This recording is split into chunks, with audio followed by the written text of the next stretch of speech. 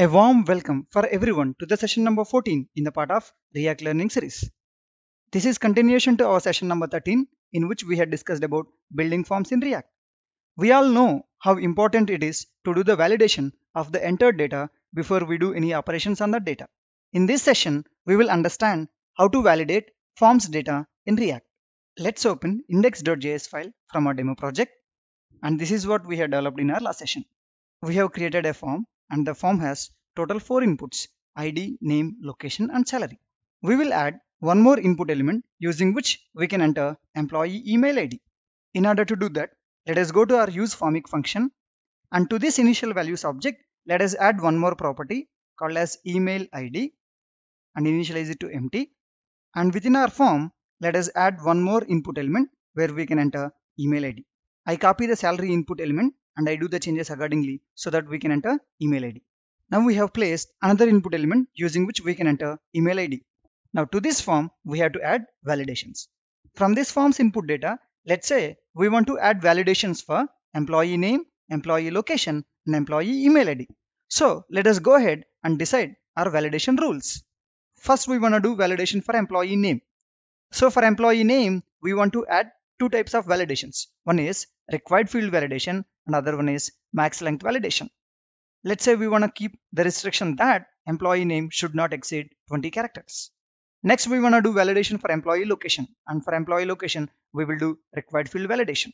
And then comes employee email ID. And to this email ID, we want to add two kinds of validations. One is required field validation, another one is regular expression validation, where we validate the format of the email ID which is entered. Now let's start writing the code for doing the validation. Let us switch back to Visual Studio Code. Let us go ahead and create a function called as validate employee. So we say const validate employee, and this function will receive the employee data. So we say emp data goes to. So this function should validate the employee data and return the error messages if any errors are there. So let us go ahead and create an object using which we will return the error messages. So we name it as errors. Let us check if employee name is having the data or not. If employee name do not have the data, let us set a new property to our errors object, and let's name the property as name and write the error message here. So we say please enter employee name. If employee name is entered, we have to check for another validation, that is max length validation. So we will go and write another if condition. If emp data dot name dot length is greater than 20, then to the same name property we will set another error message. So we write errors dot name is equals to employee name should not exceed 20 characters. I have replicated the same for employee location. And now we have to do the validation of employee email ID. For email ID, we have to do two kinds of validations. One is required field validation, another one is regular expression validation. I have the code handy and I'm pasting it here.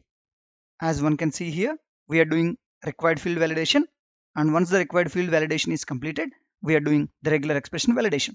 So here is the pattern using which we can check whether the email ID is valid or not. So with this, we are done with doing the validation of name, location and salary. And from this function, we will return this errors object. Now let's go to our use Formik function. Here we will have another property called as validate, and to this validate, we will pass the function what we have created called as validate employee. With this, we are done with writing the code required for doing the validation. Now the next important thing is displaying those error messages to the user, so that we are communicating back to the user about the mistakes what he's doing while filling the form. Now let's go ahead and write the code required to display these error messages. So let's go back to our form. So we are not doing any validation for employee ID. So we are doing the validation for employee name. So next to this input, we have to check here if the errors object is having any error for this name property or not. If it has the error, then we have to display that error. But most important thing is we should display the error only when user touches that input field. And when he takes the focus out of this text box, we will display that error message to the user. The Formik object has a property called as touched.name. This returns true or false based on whether user has visited that field or not. Right? If user has visited this field and if errors are there for this name property, So we access the errors object using Formik dot errors dot name. We write a ternary operator, so question mark. Then we want to display the error message. So let us add a span tag and we want to apply a style. So we say color. Red is what we want to use for displaying the error. Formik dot errors dot name is the property. If name is not having any errors, so we set it as null. If this input is touched and if this input has errors, then we are displaying those errors, else we are displaying null. Most importantly, we wanted that validation to be enabled when user does a tab out of this element. So we set that by using onBlur is equals to, the Formik object has another property called as handle blur. So with this, the validation happens when we do a tab out on this input element. And now we repeat the same for employee location and employee email ID.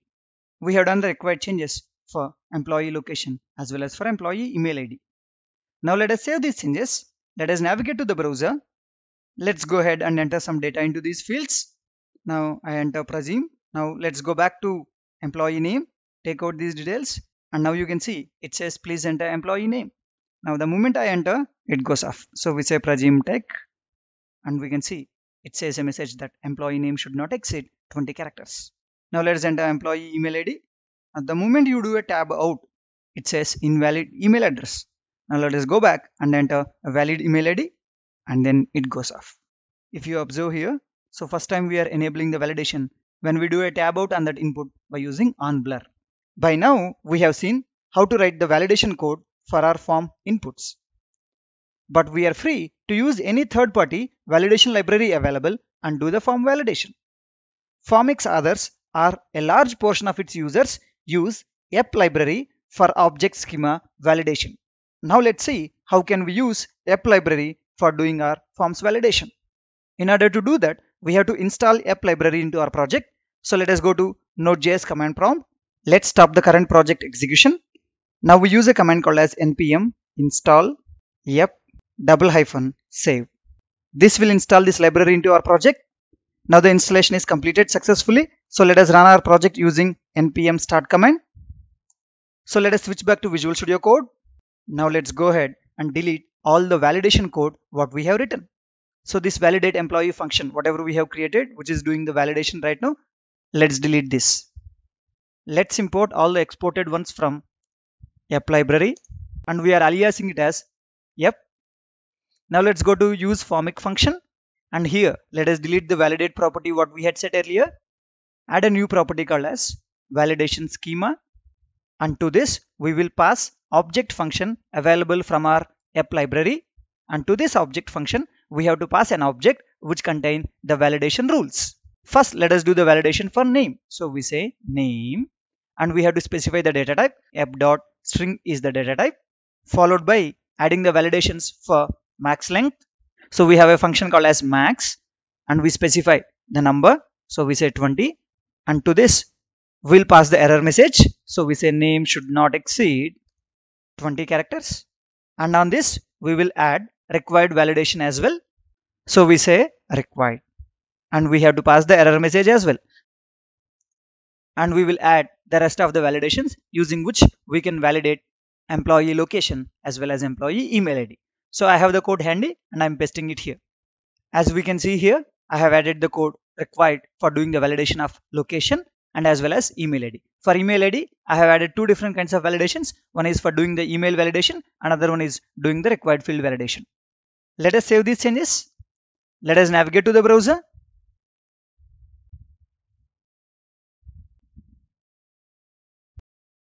We can see that the validation is happening for our form data as we enter the values.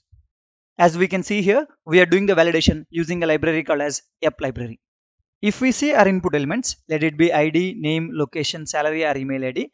If we observe closely, we are writing so much of code to set values for different attributes like ID, onChange, value, onBlur, and we are repeating this for all of our input elements. To save us some time and to make our code better, use Formik function returns one helper method called as getFieldProps, using which we can reduce this code drastically. Let's go ahead and modify our input elements to make use of it. So first let us go to employee ID. So I removed all this code. We will write name is equals to ID, and next we use spread operator, 3 dots, Formik dot get field properties. And to this we have to pass our input name, so we say ID. And we repeat the same for rest of the input elements as well. And see how better our code is now. Whatever the code we have written earlier to apply different attributes like onChange, value, onBlur, all those things has been simplified, and now we are just calling a method called as getFieldProperties, which will generate the same equivalent code. Let us save these changes. Let us navigate to the browser. We can enter the data.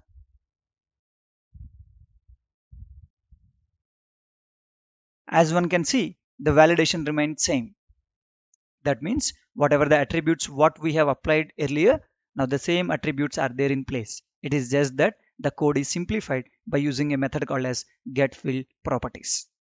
With this, we have understood how to do the form validation and how to display those error messages to the user.